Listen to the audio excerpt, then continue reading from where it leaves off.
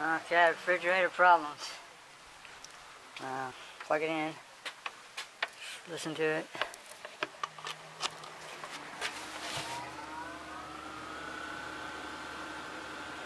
So we hear it sounds like the compressor is running.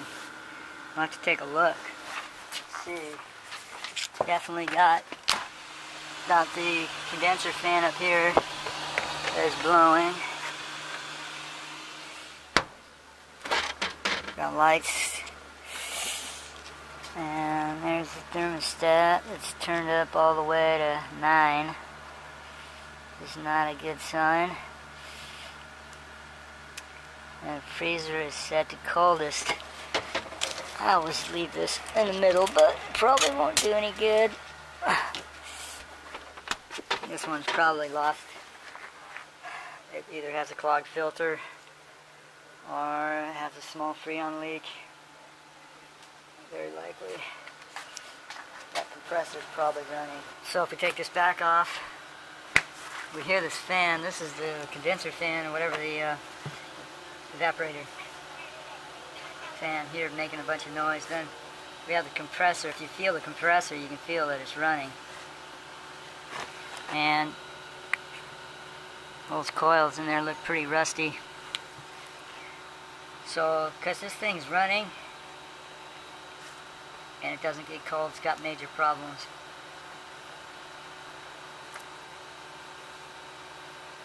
It's got major problems. So this thing is probably a good 15 years old,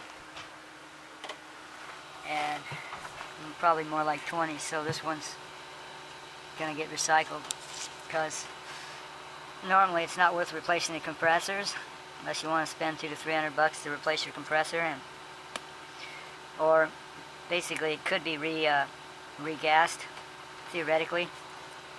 Probably have to change the filter, but theoretically it could be regassed. It's pretty old. Once it's regassed, you can spend $200, maybe $100, have it regassed. This actually is probably outlawed refrigerant, so you probably couldn't get this one regassed. So this one is probably going to be seeing better days. Probably going to the recycling center. And usually you can tell if you've had it plugged in for like maybe five minutes, you should be able to feel it getting pretty cold back in here. Right now it doesn't feel too cold.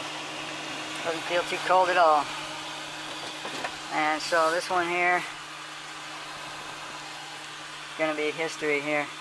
Yeah, so if you feel back here on the back wall, after you've had it plugged in for about 5 minutes, it's probably not gonna be coming back to life.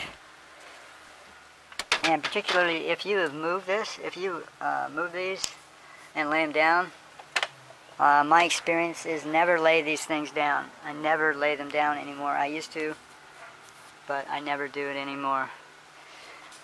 I used to have one that I laid down for only a half hour, let it set back upright for 2 weeks, and then it didn't come back to life, so I never lay them down after that. Supposedly you could tip them. I would tip it and put something underneath it so it doesn't lay completely flat in an emergency.